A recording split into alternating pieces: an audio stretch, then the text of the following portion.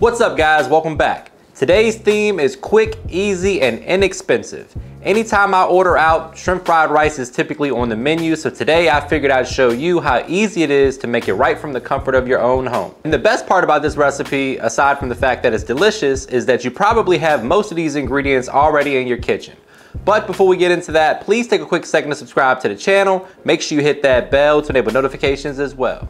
All right guys, meet me in the kitchen, let's make it happen. First things first, let's take a look at these ingredients. Today we're gonna need 1 medium-sized yellow onion, about a ½ cup of diced green onion, 2 to 3 cloves of minced garlic, 2 beaten eggs. We're gonna use some low sodium soy sauce, along with some hoisin sauce. It's gonna add a little bit of sweetness to the party, some sesame oil, garlic and ginger paste, and of course some Kerrygold butter.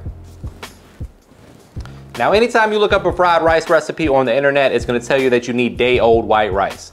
Now, day-old white rice does make good fried rice, but you can also do it with fresh rice, and that's what I'm gonna show you today. So as you can see here, we have some freshly cooked white rice. So the key here, guys, is to make sure that the rice is dry and cool.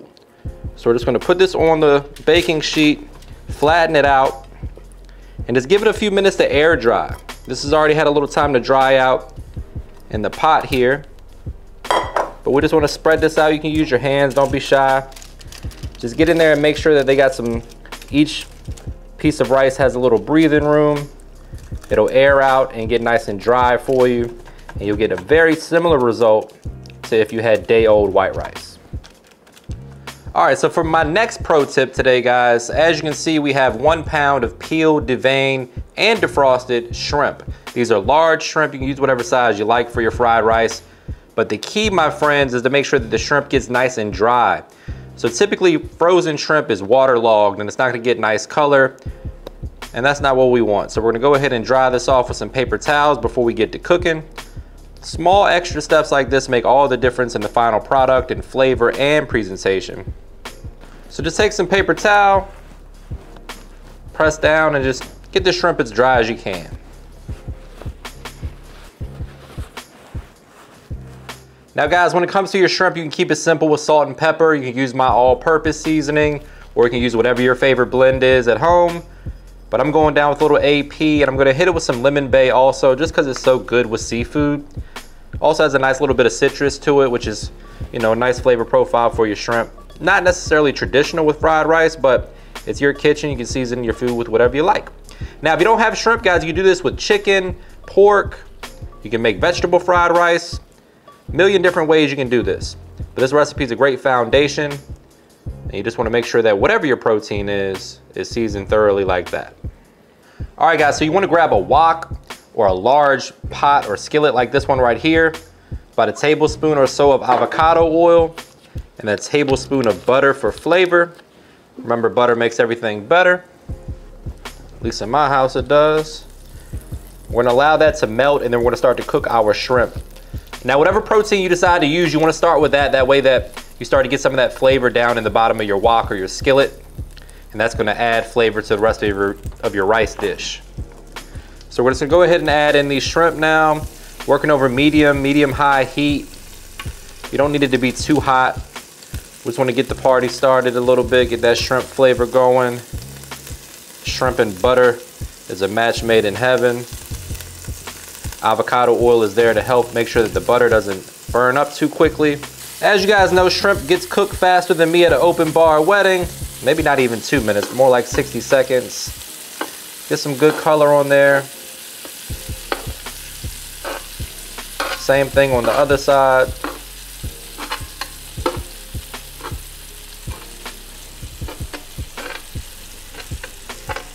That's one of the things that I do like about making shrimp fried rice at home, is you can actually get some color and some flavor on your shrimp.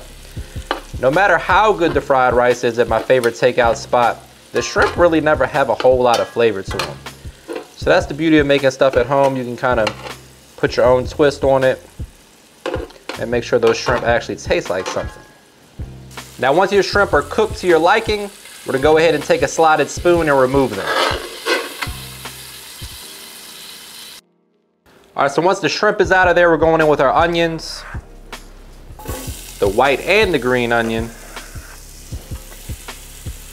You can add some jalapeno in here if you want it to be spicy. really guys, fried rice is one of those things that I like to make when I'm trying to clean out the fridge. So if I got any extra veggies, carrots, celery, whatever you got, you can throw it in your fried rice. Mushrooms are great, peppers, onions, all that good stuff. Whatever you got in the fridge that looks like it's about time to get rid of it, it's time to whip up a stir fry. And with the price of eggs right now, we can't afford to let anything go to waste. Now I know I said earlier this is an inexpensive dish. We got 2 eggs in this recipe, so feel free to complain in the comments. All right, so now I'm going in with about a teaspoon or so of sesame oil. This stuff does pack a punch, guys. A little bit goes a long way, so don't get too crazy with it. I'm also gonna cheat and going with my flavor enhancer. Now, the reason why a lot of Chinese food tastes so good is because it has MSG in it. And based on my research, I don't believe that MSG is the demon we make it out to be. And most importantly, it's delicious. So we're gonna add some chicken bouillon powder, which does have MSG in it. And that is gonna significantly increase the flavor profile here. So we're gonna work that in. Once your veggies start getting tender, we're going in with some garlic. And then we'll add the rice here momentarily. Next up, we're going in with some garlic and some ginger paste. Since we're using fresh garlic, you can go a little lighter on the garlic paste if you want, or leave it out altogether, but I love me some garlic, so here we are. A little ginger as well.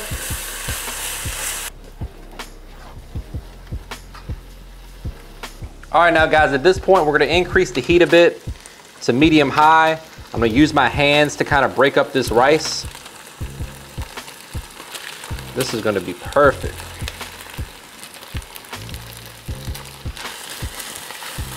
All right, so at this point, you just wanna toss that rice around and all that flavor and oil and butter and whatnot, and do what the name of the recipe is. You wanna stir fry it. So we're gonna fry that rice up.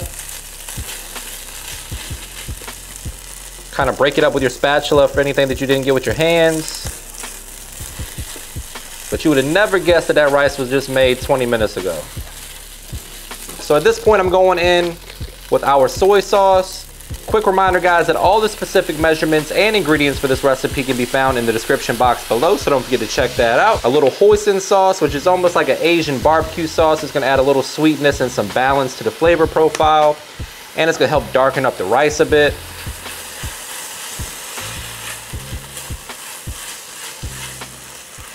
Now you don't want to go too crazy on the seasonings, guys. We got soy sauce, we got hoisin sauce. All that stuff has quite a bit of sodium in it, along with the chicken bouillon. So no need to get too aggressive on that. Next up, we're gonna slide this rice off to the side for a second. Add about a teaspoon or 2 of oil. And then in come those overpriced eggs. You don't want to overwork the eggs, guys.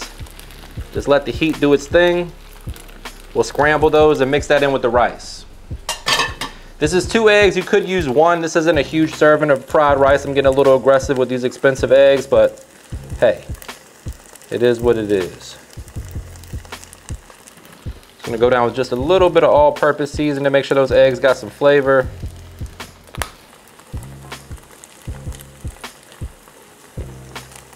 Once they start to scramble nicely, we'll start to fold it into the rice.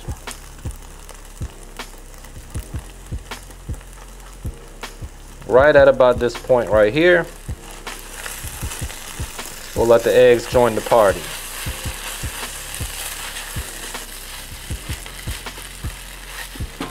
And now, guys, just for controversy's sake, I'm gonna add some peas and carrots to my fried rice because that's how I like mine. If you don't like peas and carrots, you should grow up or just leave them out of the recipe. No big deal. Add some nice color, adds a little bit more veggie to the party. Just gonna fold that in. And then last but not least, we're gonna add back in the 1 pound of shrimp that we made. So now, my friends, you got shrimp fried rice. As always, guys, taste as you go and adjust the flavor to your preference. We've been kind of seasoning as we go, like you should. We're just gonna let this cook. Once those veggies defrost and get nice and tender, we're ready to plate this up. And this is the part where I say, brace yourself for a trademark money shot. Say it with me, guys. Looking good. The only thing left to do is dig in here for a taste test. But before we do that, please take a quick second to subscribe to the channel. Make sure you hit that bell to enable notifications as well. All right, guys, I've waited long enough. I've got my fork. We're gonna grab us. There's plenty of shrimp to choose from, that's for sure. Oh man, look at that. Here we go.